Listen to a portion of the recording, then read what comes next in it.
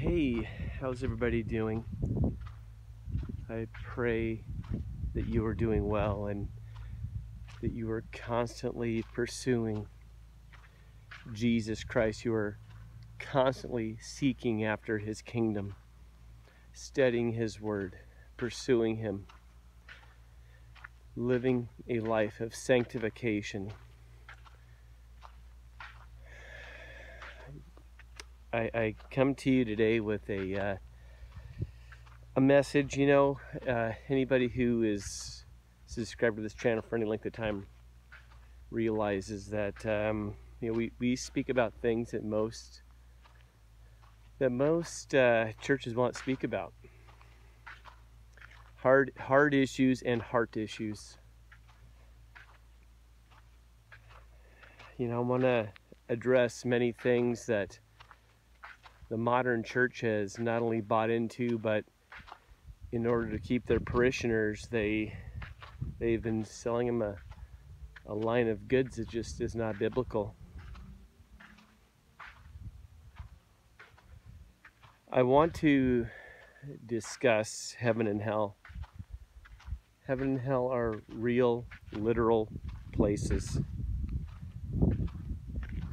You can receive the glory, the blessing, the place in which Jesus Christ went to prepare for you by fully accepting Him, believing in Him, trusting in Him, and allowing Him to not only be part of you, but also work through your life to sanctify you.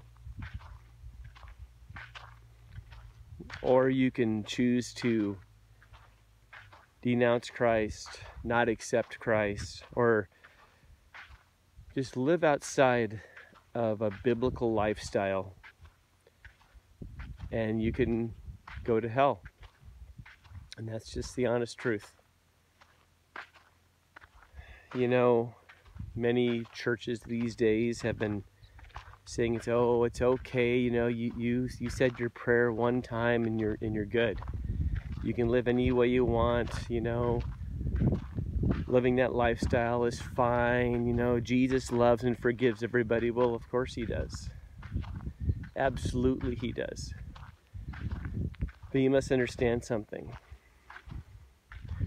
Once you ask for forgiveness, you walk away from that. So say you were in a lifestyle that we call an alternative lifestyle, but in the eyes of God, it's a demonic lifestyle. That's just the truth.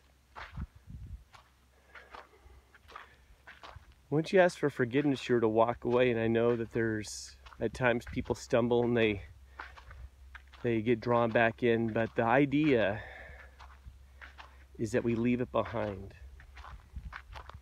We leave behind sin. We do not continue to embrace sin. We definitely do not call sin okay. We do not call it right, or we do not call it good. And even in the church, we've been embracing this notion that evil is good and that good is evil. And we know that it's completely anti-Christ and anti-biblical in nature. I have been called to send a warning about the times and events that not only we are going through, but also the season in which we live in.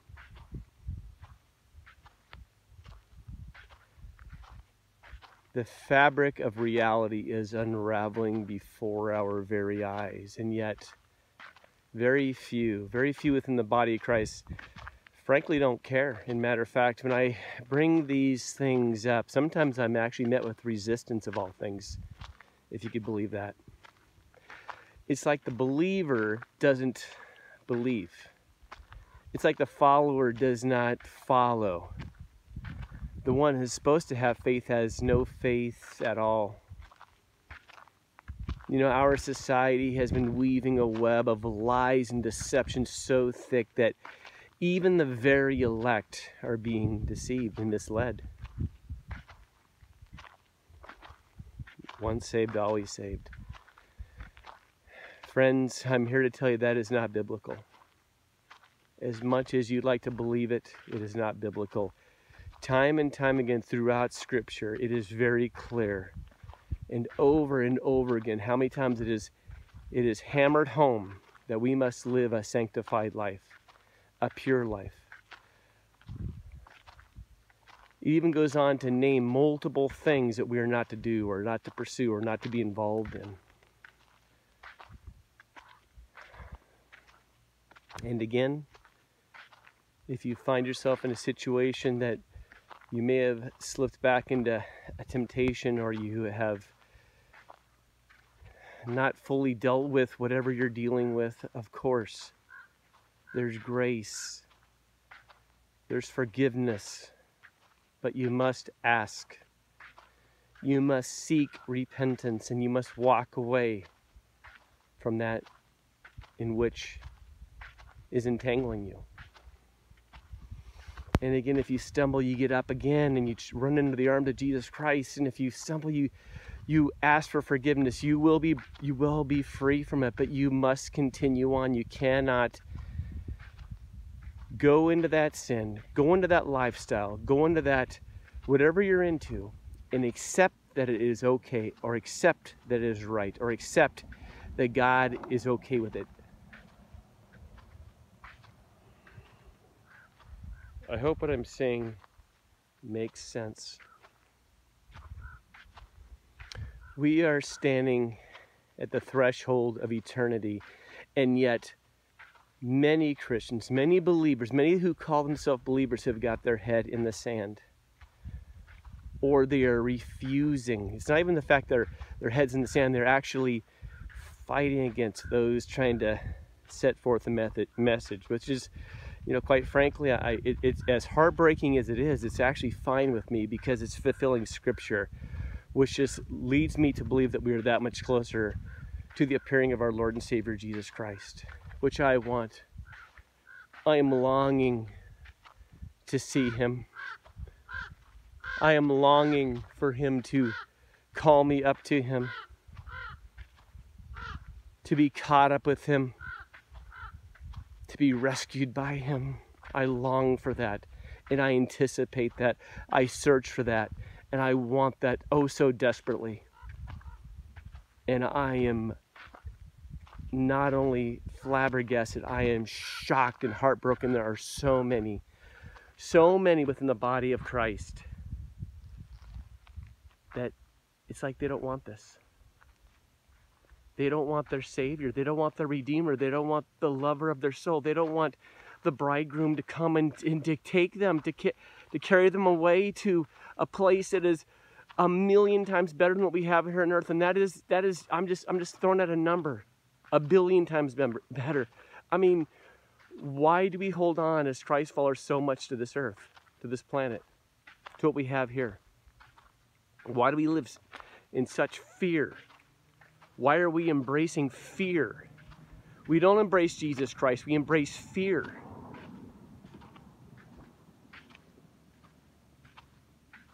Matter of fact, it says that we are not to fear. The perfect love of Abba Father, the perfect love of Jesus Christ through the power of the Holy Spirit casts out all fear. Why are you in fear? Are you living outside of a biblical relationship, not only in your current life, but also when it comes to Christ? You see, Jesus Christ calls us. He calls us by name. He wants us to be close to Him. He wants us to embrace Him, but yet we are too busy embracing self, embracing goods of this earth, where Christ Himself said, hey, look, do not store up treasures on earth, but store up treasures in heaven. But yet, even as Christ followers, we store up treasures on earth. When we read through the Scripture, it tells us verbatim the things we are to watch out for. It tells us verbatim the things we are not to do, but yet we do them and we say it's okay. We do them, we say, oh, I said a prayer 40 years ago and I can do whatever I want. And that is not true. That is not the case. There are many who believe they're within the body of Christ who are going to hell. And that is just the simple, blunt facts. But there is hope. The hope is run after, chase after, pursue Jesus Christ right now. For the believer and unbeliever. For if you do not know Jesus Christ, He has made a way for you to escape hell. Much less the tribulation that will soon come when the rapture of the church happens and those who are seeking and longing and waiting for Jesus Christ to appear to take them home. Those are just the hard facts, and yet there are so many within the body of Christ that fights this, and I'm perplexed. It's like they do not even believe the scripture in which they say they believe in, but yet they don't believe it. It's like I'm confused. I don't understand. People, listen. Jesus Christ loves you. He wants you to live a pure life. He wants you to live a sanctified life. He has made a way for you. Abba, Father, made a way for you. That's why He sent Jesus Christ. Listen. Please hear these words. Repentance is a gift. We do not have a free pass to sin. Please understand this. But yet, because we are living in a fallen world, that the evil is so oppressive on this planet, sometimes we mess up, sometimes we fall, sometimes we stumble. God gave us a way to be reconciled with Him instantly. We've already been bought by His blood. Understand that. But I challenge you to study through the scriptures about when you are a Christ follower and you fall away. What is the penalty? What is the punishment? It's like people do not want to either read these portions of scripture, or they ignore these portions of scripture, or they believe these portions of scripture not to be true. Because I can't figure out what else it could be. Listen, heaven and hell are very real. There are many within the body of Christ who believe they're within the body of Christ who are going to hell. Because it's not only their actions, but of unforgiveness, of unrepentance, and literally just following the enemy and whatever he tells them to do. These are people within the church. Guys, it is so important that we pursue Jesus Christ 100% of the time. Our Savior is calling us by name. He is coming soon. He'll be appearing in the clouds to take us home. And some don't want that. I am shocked why they don't want. Why don't you want that? Why don't you want that? But there will be many who will not answer the call. There will be many who will not go. There will be many who end up in hell. Those who call themselves believers and those who do not know Jesus Christ. So, please, everybody in the sound of my voice, if you are a follower of Christ, please recommit your life to Him today. Call out to Him. Ask for forgiveness. Repent for the life you've been living. Repent. And if you do not know Jesus Christ, He loves you. He does not want even one to perish. He does not want even one to go to hell. Please understand this. He has made a way for you, an easy way of just accepting Him, trusting Him, believing in Him. Guys, please understand this, study this. He's at the door. Eternity is unraveling before our eyes. We are at the precipice of time. Will you enter into His kingdom, or will you enter into the most horrific, terrible place that exists? The choice is yours. The choice is yours. Will you choose Jesus Christ, love, peace, and patience, and kindness forever and ever and ever, or will you choose hell? It's up to you. Have a blessed day, guys. Bye-bye.